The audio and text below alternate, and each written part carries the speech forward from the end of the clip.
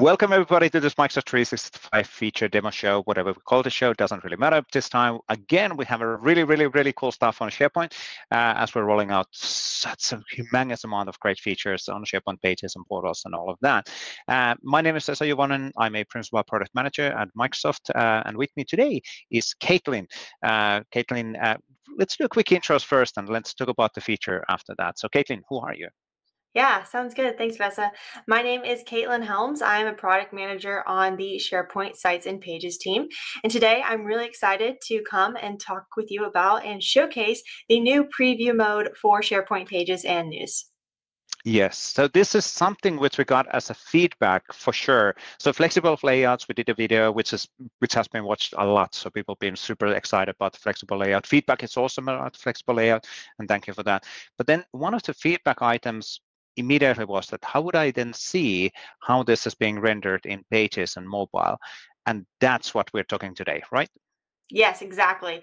So we're offering a new preview mode that allows you to preview what your page or what your news post looks like across different device types. So across desktop, across mobile device, and for news post, also what it looks like in email. So you're really able to understand what your page looks like across the different device types. And like you mentioned, it comes in handy, especially with the new flexible sections and flexible layouts that we've introduced. Yeah, absolutely. I think it's more logical when you have the function, a normal classic layouts. What do we call the other layouts? But the older layouts, it's more logical how they're being rendered. But with flexible layouts, it might be if it's a really small device like a mobile, you really need to understand how it's being then rendered and all of that. But let's actually jump to the demo. I think let's not wait for the demo because this is really cool stuff. You can show that to everybody in practice how it works. So let's jump on the demo and see the preview in practice. So let me click here and take it away. Awesome, thank you. So here you'll notice that I'm on a SharePoint page and I am in the middle of an authoring session or editing session on this page.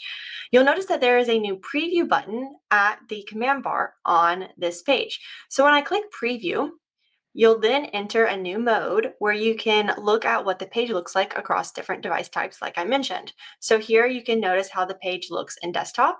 And then if you switch over to the mobile view, you can see how the page will render in mobile view. So this shows you the entire page in different views. And you have the ability to scroll, look at all the web parts, see how everything looks before you publish or send out your page. And so I do want to talk about, what else you can do with this. With flexible sections, I do want to call out, we have actually allowed people to edit how their flexible sections reflow on smaller devices. So I want to show that with this section at the top. You'll notice that right now it is in top to bottom mode. There are two modes, one that reflows web parts from top to bottom, one that reflows web parts from left to right. So let me actually show you on this second section. It might be a little easier to notice. When I go to left to right, and then go into preview mode, you should notice that the web parts actually update when I go check and see what it looks like on mobile.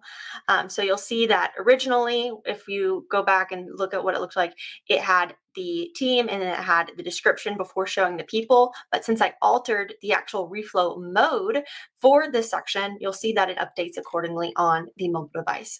So there are a couple different ways that you can actually impact how web parts reflow on those smaller device types, specifically with flexible sections. So this setting here is just one of those options that you can use. Yep. Really cool. And then, of course, on the flexible layout, just to pinpoint that, you are able to do grouping as well, and that impacts the rendering as well. For example, if you group those people as a one group. Yeah. So that's another good call out.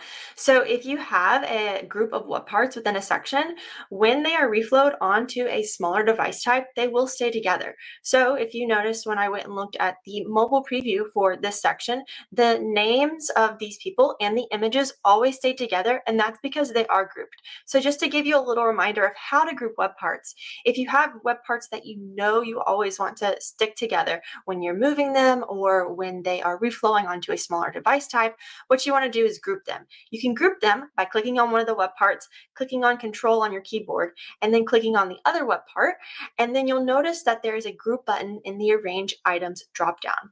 So once you group web parts, you'll notice that when I group these together, when I go back to preview mode, the team and the description text should stay together. And you'll notice that it does. So grouping does impact the mobile reflow. So that's another setting that you can use specifically within flexible sections that should help you better have control of how those web parts look on a mobile device. Absolutely, absolutely, really cool.